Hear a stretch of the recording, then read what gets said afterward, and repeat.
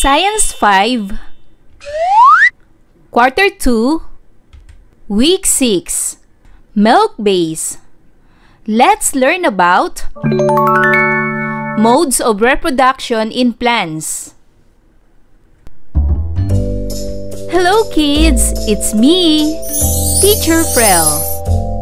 Don't forget to subscribe, like, and share, and hit the notification bell for the latest video. You can also follow my Facebook page, Teacher Frel TV. Welcome back kids! For today's lesson in Science 5, we will discuss about the modes of reproduction in plants. At the end of this lesson, you are expected to describe the different modes of reproduction in flowering and non-flowering plants such as moss, fern, mongo, and others. Like other organisms, plants can also reproduce using different ways.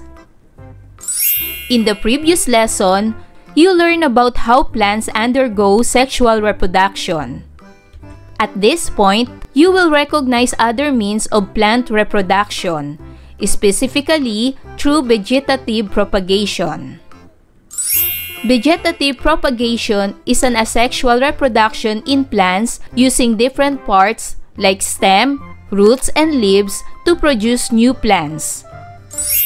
Asexual reproduction does not involve the use of seeds to propagate. This lesson will give you an understanding on the different modes of reproduction among flowering and non-flowering plants. Doing the different activities or tasks in this lesson will help you identify the different parts that can be used to produce new plants aside from seeds. Are you familiar with horseradish, fiddlehead fern, and mosses? If you know them, have you tried looking at their parts? Look at the chart below. Try to draw each plant and complete the table. The first name of plant is horseradish. In Tagalog, it is called malunggay. This is the drawing or picture of horseradish. Classification with flowers or without flower. This is a flowering plant. Next plant is the fiddlehead fern. In Tagalog is pako. This is the drawing or the picture of this plant.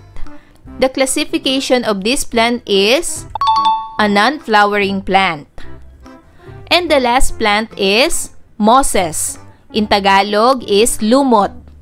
This is how it looks. The classification of mosses is a non-flowering plant. The previous lesson provides you the understanding about flowers as reproductive organ of fruit-bearing plants to produce seeds to grow new plants. In general, plants are classified into two major groups: flowering and non-flowering plants. Flowering plants are those that have an obvious flower as accessory organ. In botany, means branch of science that deals with the study of plants, they are called as angiosperms. Plants that belong to angiosperm family reproduce bisexually by means of their flowers. The presence of flowers may give clue that the plant produces seeds that mature within the fruits. There are two groups of angiosperm: dicotyledonous and monocotyledonous plants. Dicotyledonous plants are plants with knitted veins and with two cotyledons in its embryo. Some examples of dicotyledonous plants are beans, peas, and daisies. While monocotyledonous plants are bamboos, bananas, and lilies. And now, let us do learning task 1. Observe your surrounding. List down the plants that possess the given description below on monocot and dicot. Let us study first the description of monocot. Monocot seed is 1 cotyledon. The root is fibrous roots. Vascular, scattered. Leaf is parallel veins. And the flower is multiples of 3 petals. And then the description of dicot is the seed 2 cotyledon. The root is taproots. The vascular is ringed. The leaf is net-like veins. And the flower is 4 or 5 petals. Some examples of monocotyledonous plants are sweet potatoes, onions, orchids, sugarcane, and daffodils. And some examples of dicotyledonous plants are soybeans, carrots, peanuts, roses, and sunflowers. Flowers are important for plants to bear fruits and produce seeds. However, there are also plants that do not use flowers for reproduction. These plants are called non-flowering plants, like the given examples below.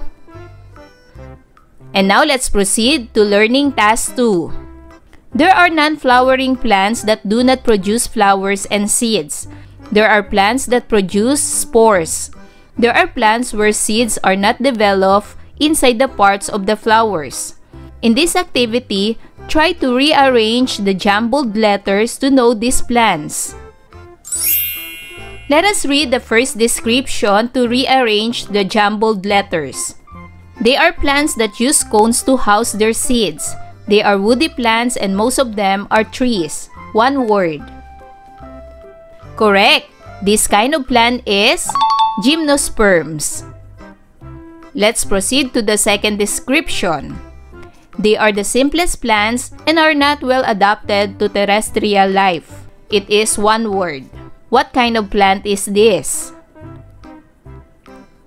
Very good! This plant is bryophytes. And let's proceed to the last description. They have specialized stem that moves water and nutrients from the roots. Some use spores to grow new plants. What kind of plant is this? 3 words. Very good. Number 1 is seedless. Number 2 is vascular. And number 3 is plant. Seedless vascular plant. Gymnosperms. They are plants that use cones to house their seeds. They are woody plants and most of them are trees. Bryophytes. They are the simplest plants and are not well adapted to terrestrial life. Seedless vascular plant. They have specialized stem that moves water and nutrients from the roots. Some use spores to grow new plants. And now, let us proceed to learning task 3. Based on the given description, identify the classification of the plants found on the left side of each description. Mosses. They are small plants that produce spores for reproduction instead of seed and don't grow flowers, wood, or true roots. What classification of plant is this? Very good! The classification is bryophytes. Second picture, ferns. Ferns generally reproduce by producing spores. Similar to flowering plants, ferns have roots, stems, and leaves. What is the classification of this plant? Very good! The classification of this plant is seedless vascular plants. And third, conifers. They produce cone-bearing seeds. All living conifers are woody plants and most are trees. Pines are typical examples of conifers.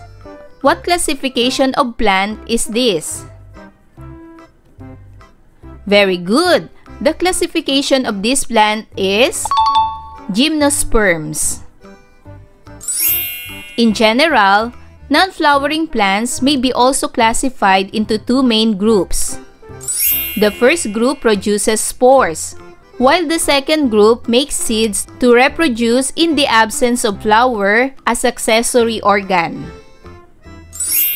Let's study the characteristics of the following. In the first column, we have characteristics. In the second column, we have flowering plants. And in the third column, we have non-flowering plants. We will identify if those characteristics is flowering plants or non-flowering plants. The first one is the flowers. Flowers are flowering plants. Next, seeds are flowering plants. Third, spores are non-flowering plants. Fourth, vascular system, transport of water and nutrients, are non-flowering plants. Next, pollination, flowering plants. Next, seed dispersion through wind and water. This is flowering plants. And the last one is the fruit. This is flowering plants.